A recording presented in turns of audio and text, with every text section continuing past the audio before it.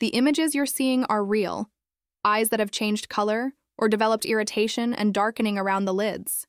All of these happened after using Lash or brow serums, whose formulas contain prostaglandin analogs, compounds very similar to prescription eye medications. These ingredients were originally designed to treat glaucoma, but later found their way into cosmetics because of a side effect: stimulating lash growth. And scientifically, yes, it's proven. These compounds keep the hair follicles in the active growth phase, the anagen phase, longer, which makes lashes appear longer and thicker. But here's the issue. The side effects are just as powerful as the benefits.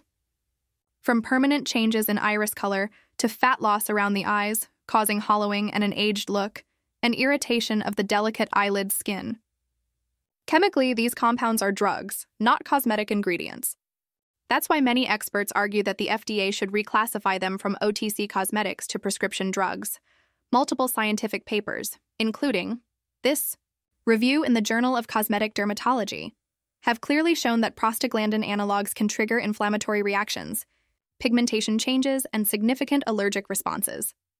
So a wiser choice is to go for peptide-based serums instead. They may act more slowly, but they come with far lower risks of irritation and ocular side effects. If you're enjoying this video so far and find it helpful, please give it a like and subscribe to the channel. Your support really helps and motivates us to keep creating more science-based and useful content for you. Next, let's talk about dip nail kits, the ones that use a colored powder and a bonding liquid before you dip your nails in. That bonding liquid usually contains cyanoacrylates, the same family of chemicals used in superglue. Cyanoacrylates are powerful adhesives because they react quickly with moisture to form a hard, durable coating. But this same chemical reaction can also cause strong allergic and respiratory reactions, especially when the vapors are inhaled or when the product touches the skin. If you check the material safety data sheet for cyanoacrylates, you'll see that they're classified as hazardous substances due to their potential to irritate the eyes, skin, and lungs. When you use these dip kits at home, those vapors don't just disappear, they can linger in the air and irritate your respiratory tract.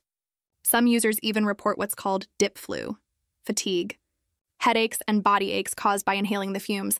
So, instead of dip powder systems, it's much safer to use gel polishes or even traditional nail lacquers. Gels require UV curing, but when used properly and from reputable brands, they release far fewer volatile chemicals. And of course, classic nail polish, though less long-lasting, remains the lowest risk option for most people. The third product we should be cautious about is gel nail polish removers. Many of these removers contain dichloromethane, a volatile chemical solvent also known as methylene chloride. Dichloromethane is highly effective at breaking down tough gel layers, which is why it's used in industrial paint strippers and cleaning agents. But that same strength comes with serious risks. It can cause headaches, dizziness, respiratory irritation, and in high concentrations even affect the central nervous system. Because of these health hazards, dichloromethane has been restricted or banned in cosmetic products in several countries, including within the European Union. So instead of using removers that rely on harsh solvents like dichloromethane, it's safer to use acetone-based removers or soaking methods designed for gel polish removal. A group of products that you should be very cautious with are those sold on platforms like AliExpress, Tmall, and similar sites. These platforms lack the strict regulatory oversight found in the European Union, the US, or Canada. Because of this, there is a high likelihood that these products may contain hazardous ingredients. That's why it's generally safer to avoid using them. For example, it has been found that some products sold on these sites at very low prices contain high amounts of dioxane or methanol, both of which are hazardous chemicals that can pose serious health risks to users. The next category is products that claim to use plant-based or herbal ingredients and are marketed as organic. For example, in this turmeric mousse, which is widely advertised, a study has shown that topical use of these compounds does not produce the effects claimed.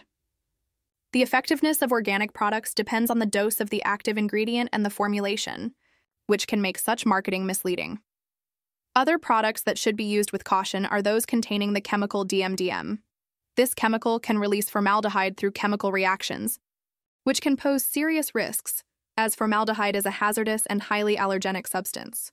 For this reason, it is important to be very careful when using shampoos or other products that contain these chemical compounds. The next product is teeth whitening kits. These kits usually contain hydrogen peroxide at concentrations over 6%. The hydrogen peroxide in these at-home kits can cause tooth sensitivity, enamel erosion, irritation of the gums and tongue, and even discoloration of the tongue surface. It is better to use teeth whitening products that contain the newer PAP, thalidoperoxycaproic acid, compounds, which are safer and gentler. The last product we review in this video is keratin treatment products.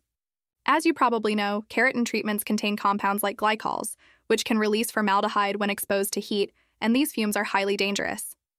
What many people might not realize is that even some keratin treatments labeled as formaldehyde-free may contain compounds that release formaldehyde when heated with a flat iron or blow dryer. So, don't be misled by formaldehyde-free claims in advertising. Always check for ingredients that could release formaldehyde during use. Have you tried any of these products? Tell us in the comments. And don't forget to like and subscribe for more beauty science